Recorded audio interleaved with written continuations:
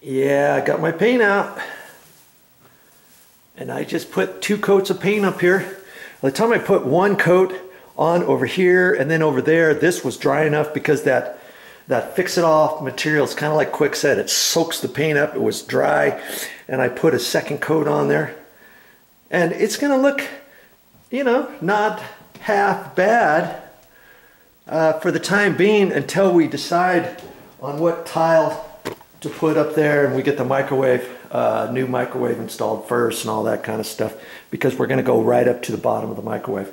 Okay, so my next step is to find, I've got to get my construction light on and carefully look at this and try to undo all the screws. I'm hoping most of it is screwed down, and I've seen a few screws here and there, and there's some over in here.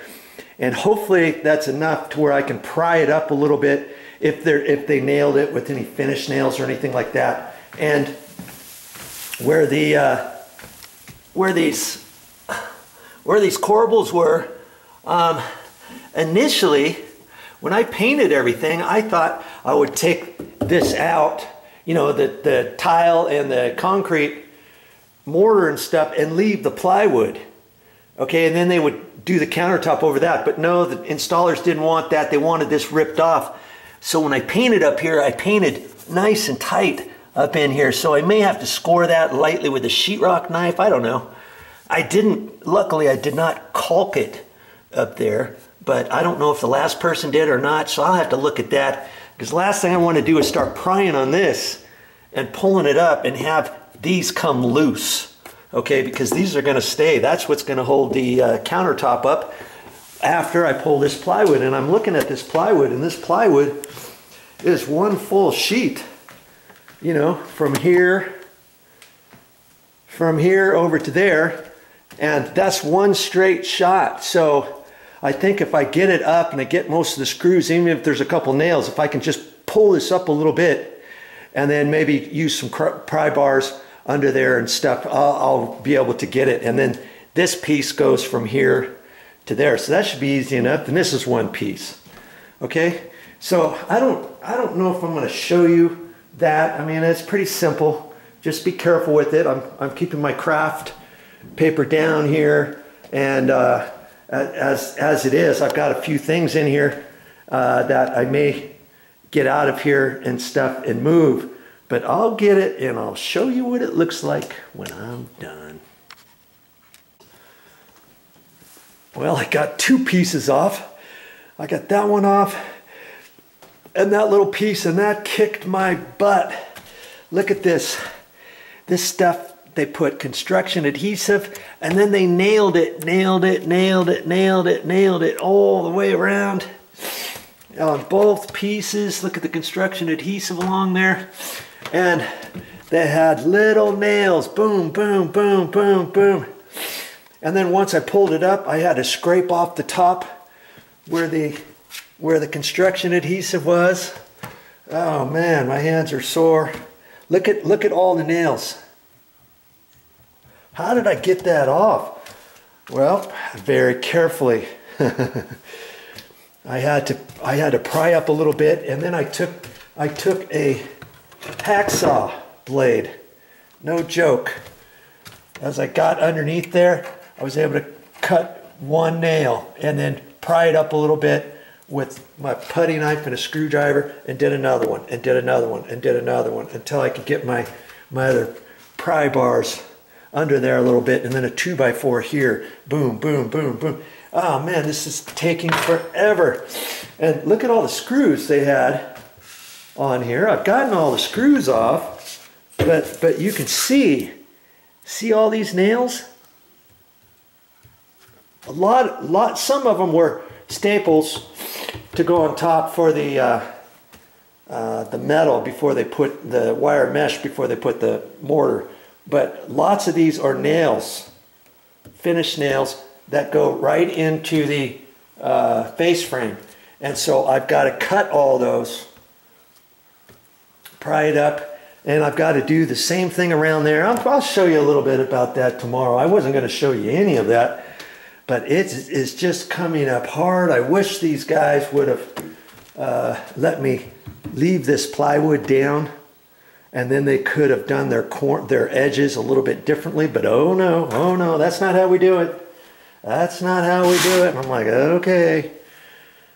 I was dreading taking this off, and see, there is no backing back there in the corner. They just ran across here because there's a Lazy Susan in here, and they got a back on there, and they figured, oh, the plywood's just gonna finish it. Now their top is not gonna bow down at all. I don't think I need to do anything back there, but I might, in case they think they can sneak a little bit of mastic under there, you know, when they glue these countertops down.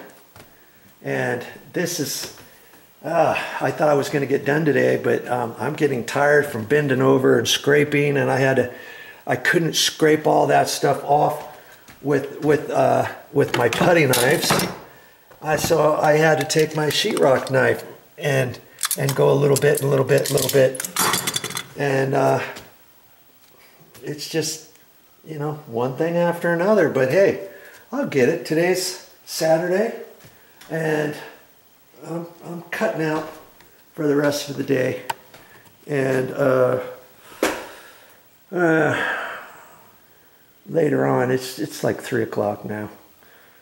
Yeah, I don't think I'm going to do any later on. I'm going to take a break here, and I thought I'll get on it tomorrow, hard at it, and get this piece out of here in one piece. And I was thinking, if I didn't want to take it out in one piece, I could cut it across, but I would have to be real careful only to cut it the thickness of the plywood, because I don't want to get into the face frame, you know. But I'm thinking that once I pry up, I still have to pry everything up, and see, once I pry up a certain amount and get the nails loose along over here and along this face frame. See, there's only a little bit of face frame left from here to there, and then they have that glued under there. But then, see, then they've got this piece here, so I should be able to get something under there and pry on there because it's wide. Now, granted, this piece is only 3/4, so I have to be careful when I put a pry bar on there that I don't gouge the outside edge. And then I've got corbels under here, so this piece here, if I can get this section loose and know that there's no screws left, I don't think there's any more screws, see, then the force of pulling the plywood is going to loosen up any finish nails that I can't get to over here and up against the wall and along over here, if there's another piece in here that I couldn't get to, because they really nailed this. Boom, boom, boom, boom, boom, boom, boom. And then they had glue all on this. So when I was trying to pry that up, man, I was having a heck of a time. And I didn't, you see, there's this edge. It's not even 3/4 of an inch thick. It's like 5/8. And there's only so much prying you can do on it before you break it or gouge it on the outside or break your face frame. You know, you really got to be careful when you're doing this, as it is. When I did this up here, see how when I had the crowbar in there, I messed that up, but most of it is on the inside, so I'm good. And then it's going to cover that, and then the stove's going to go in there. You're never going to see that because the counter is going to come out, you know, a little bit. But yeah, these aren't, you know, it's only particle board, you know, on the edges here, and here is alder or whatever the face frame's made out of. Most of the time it's made out of alder when you have birch fronts. But in any case, hey, it's slow going, but I'll get it and I'll finish it up tomorrow. I think I showed you I did the painting, and I've already scuffed up the paint in a couple areas from running this plywood. That's okay, I can touch that up later. And that's just gonna look, you know, like that until I get the tile on there. There's no way I would ever finish the walls with Fix It All, 2 coats of Fix It All, and then paint and call it good. I would never, ever do that. But for here, it's okay for the time being until a few months from now we finish off putting all the tile up on the walls. We can't put the tile right now. You were watching prior, this is an old microwave. We're still using it, believe it or not. And we're getting that replaced, and that needs to be replaced before I run the tile up underneath it in case it's a different height, or even if it's not a different height, it's going to make it easier to put that in without the tile on the wall. You know what I mean? And so step by step, you can do it the same way if you're willing and able, you know. Hey, the things I do to make a video for you, and this area here, we just didn't have time to do all this before we moved in, and so, you know, that's why we've got the plastic up. That's why I'm doing it now. And you, like I say, you just do what you got to do. All right, I'll catch you tomorrow.